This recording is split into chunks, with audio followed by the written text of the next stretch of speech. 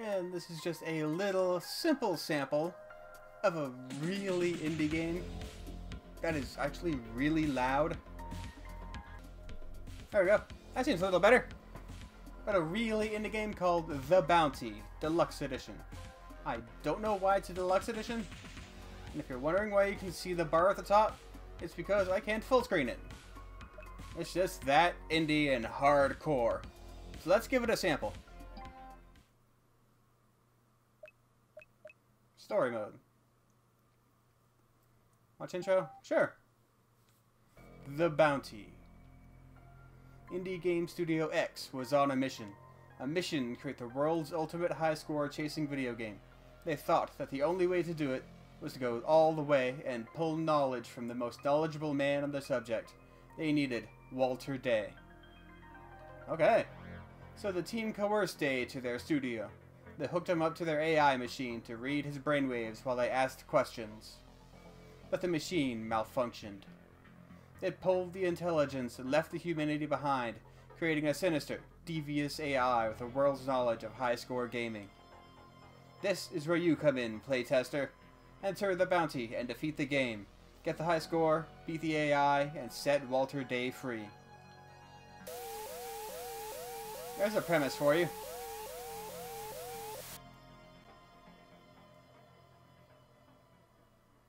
Enter the bounty. Oh, I don't have to actually hit anything. Welcome to the bounty. Please enter your name. Create save file. Yes. I have played a little bit previously. Not a whole lot. Alright, let's just go ahead and save over that. Sure, competitive. Good luck, adventurer. Hey, welcome to the bounty. If this isn't your first time, you know what's up. Just do what you do and good luck. If you need me to go over the basics and how to play and all that jazz, let me know, alright? Yeah. So right away, it's not a great first impression. I do not know what's with these two characters here, compared to my super blurry self. I don't know why you would do that to a game. This is the worst first impression you can give a game.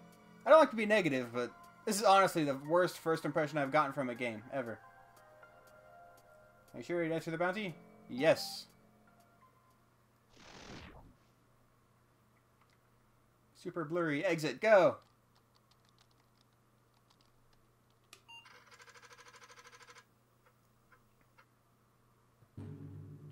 Episode 1. Alright, and the objective, basically just to get as many points as possible. 3 potions, and not die. That's pretty useful too. Alright, so let's go. Have a score of 50 and HP of 350. Welcome to your first puzzle. So let's continue and earn points. Take your time and think. You only get one shot. I honestly wonder if they're serious with that. Because this is the first puzzle in every game you have ever played. Ever. Puzzle complete. You earn 100 points. You get points for it, so... Of course, it is still like a tutorial. In fact... Ahaha! Spot the difference. One of these things is not like the others. Found a basic jeweler's kit. Found 100 gold. Found a crystal. Change the way things look.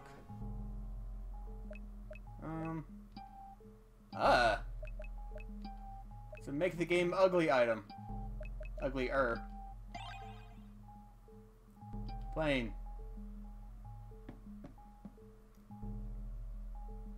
Now one thing I noticed the few times I've played it is that the challenges don't really change. It doesn't seem like it, at least. It's not like a roguelike where every single time you go through there's differences. It seems like the idea is just you keep playing it, doing better each time. And granted, that's a lot like the old like Atari games and stuff that where you focused on score. But doing it in an RPG, I don't know. Actually, no. I've played an RPG like this. I actually played a game called ORPG a long time back.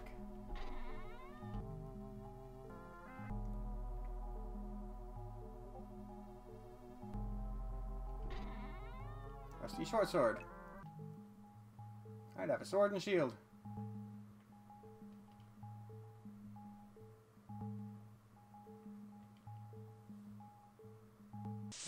Oh. Green crud. Oh, crud.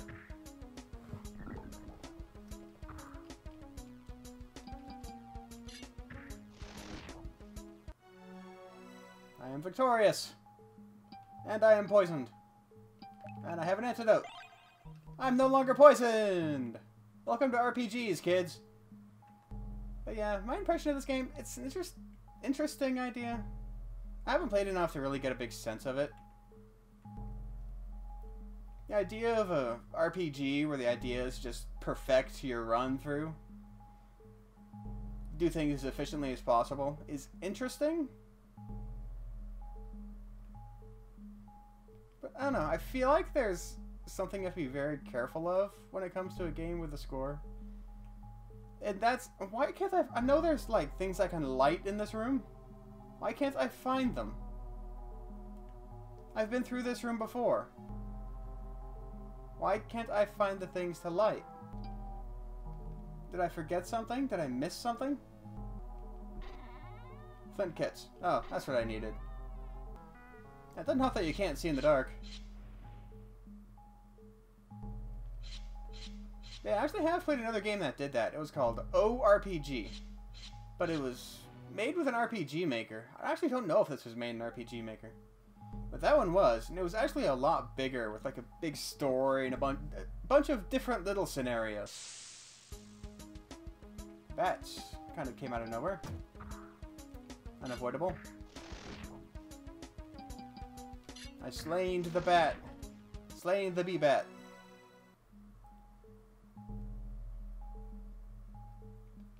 This is actually about as far as I've made it. Is this room right here? Maybe there are random elements, because I swear last time I ran into this weird character there, who looked like something from Undertale. That didn't happen this time.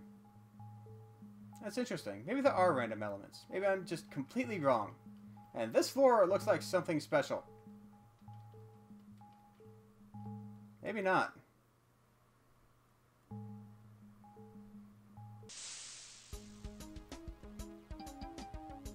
Kill the green crud.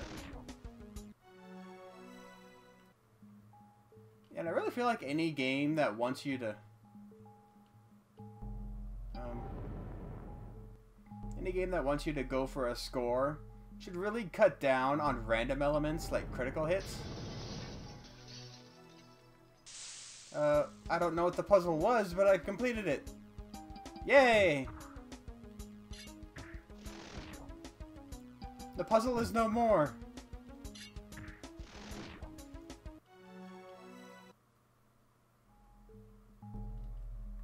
I have no idea what that accomplished. Nothing changed in the room. Oh! This opened. This must be like a secret area. It sure is. Mysterious powder. Crystal. Gold. Gold.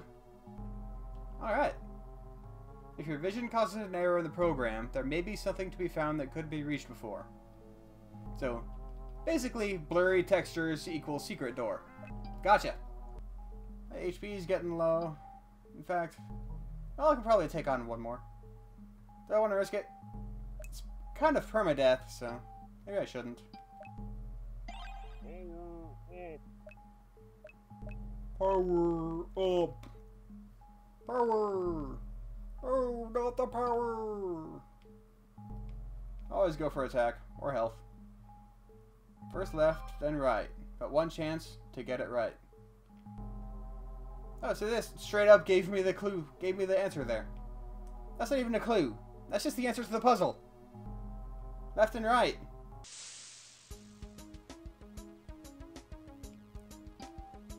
That is an amazing orc.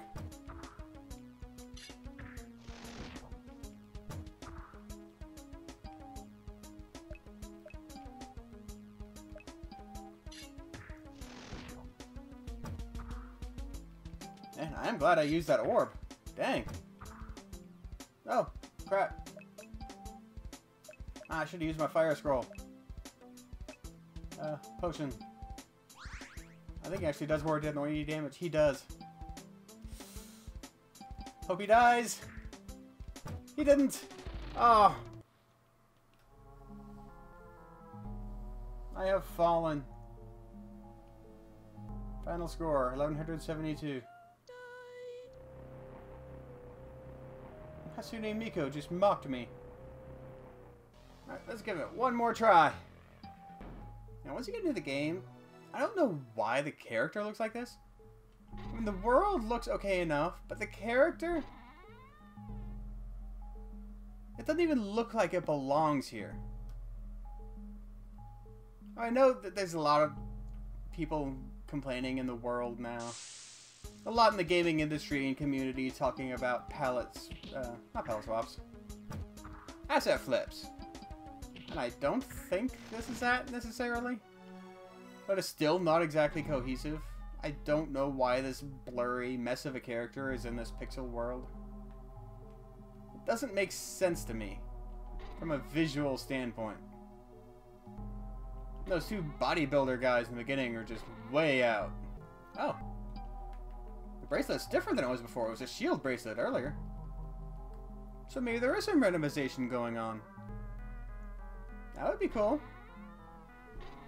I didn't even recognize those as chests. They don't look like other chests. I didn't do anything. There's all these glitchy looking spots here. I thought they might be doors, but I guess not. See, it teaches me something and then immediately abandons it. Alright. Back here again. We have more health. You won't pass beyond this point. And this time, I am forewarned enough to use my fire scrolls. Much better.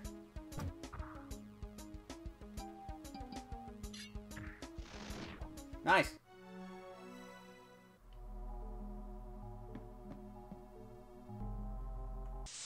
Yeah, I wasn't getting away from that. Sometimes eradication brings the spoils. So, kill them all.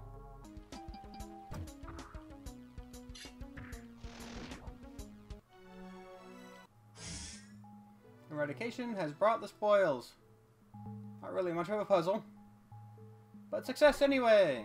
Yay! I think I'll use a couple potions, actually. There you go. Actually use my resources. I never use potions in RPGs. Found a soul orb. Spikes won't harm you as long as they are not moving. That's a lot of points. Now, let's go for it.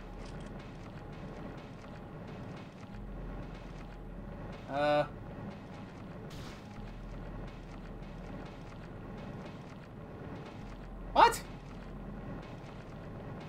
Was that from the boulder or the spikes? So if I'm not fast enough, the spikes just auto-kill me? Is that what that was? And then skippable dialogue boxes. Well, I guess I can skip through them by clicking a lot, but the fact that they keep popping up is kind of annoying. Maybe they're turn-offable? Let's see. Options. There's a dash. I know what dash is. How do I dash? Oh, there we go. That's much better. Yeah, it's a shield bracelet this time. So there must be random elements. Just not many, I guess? Maybe just chest contents are random and nothing else is? Which is alright. It forces you to change your style on what you find. There he is! Duffy has an owie. Can he have a potion? Give potion. Thank you. That's much better. Victory! You received a soul orb at 500 points. Yeah, that's the kid I was talking about before. So there are like little cool random incidents like that. I was sure that was a bet. Okay, this time I'm going to save. I don't care. File 2, I guess. So yeah, I had to run through that. If I didn't, I would have just died. That's crazy. High scroll buckler.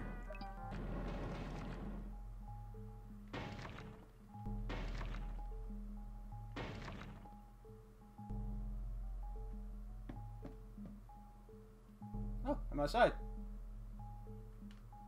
Hello, adventurer. New moon, is it? Well, you'd best not go this way.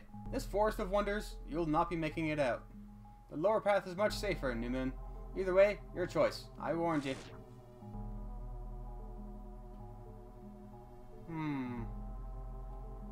To trust or not to trust? Let's do what he says.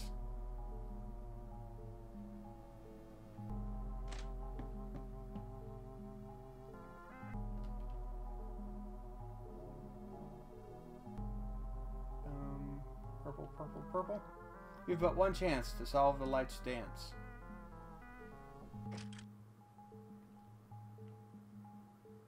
There's got to be a clue somewhere. We found a warhammer. Light short sword.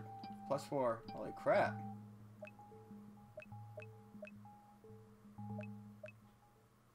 Oh, I guess that'll unequip my buckler. Let's go with the light short sword.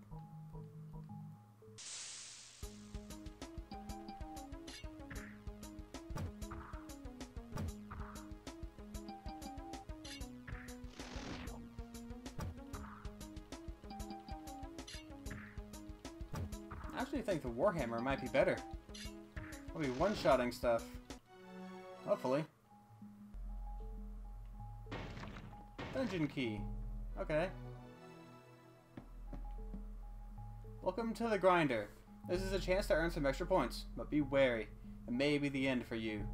Do you wish to try, or bypass it and continue on your quest? Should you wish to test your valor, enter through the large wooden gate. Found a bolt scroll, antidote, potion. I really don't care that much about points right this second. I just want to see what the game's like.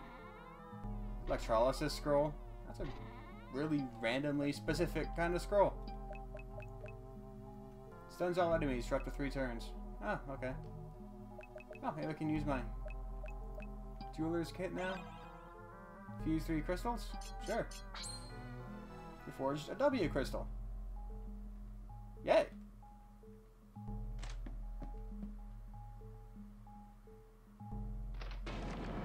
Ah! Oh, really? Oh. New moon is flatter than a pancake. We await your return, adventurer.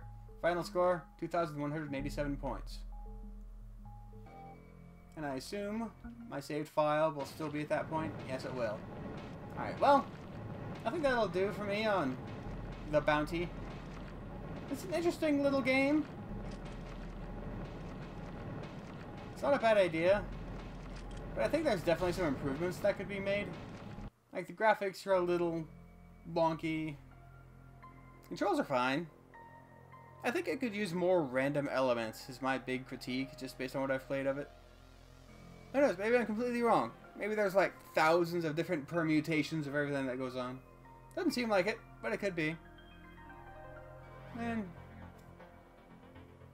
yeah, I mean, I wouldn't say not to check it out, but based on what I've played, I'm not even sure what to call it. It's kind of... I really have to play a lot more, I think. Just run through as many different randomizations as I can. Because it doesn't seem like there's that many randomizations. Each run kind of blends into the last. Which makes sense because it's sort of an optimization-focused game. It's not about reacting to it as much as perfecting it. Which again is kind of strange for an RPG. Well, I guess that's what RPGs are usually like, but... They have like old Final Fantasies in them. The same thing every time. But at least those have a story to come back to and experience. Great characters to keep bringing you back. Make you remember for the rest of your life. It's an interesting game. I'll call it that. Definitely worth checking out if you're into oddities and curiosities. And that'll do for me. that was a simple sample of The Bounty, Deluxe Edition. I don't know what's deluxe about it, but it is. And I'll see you next time. Later.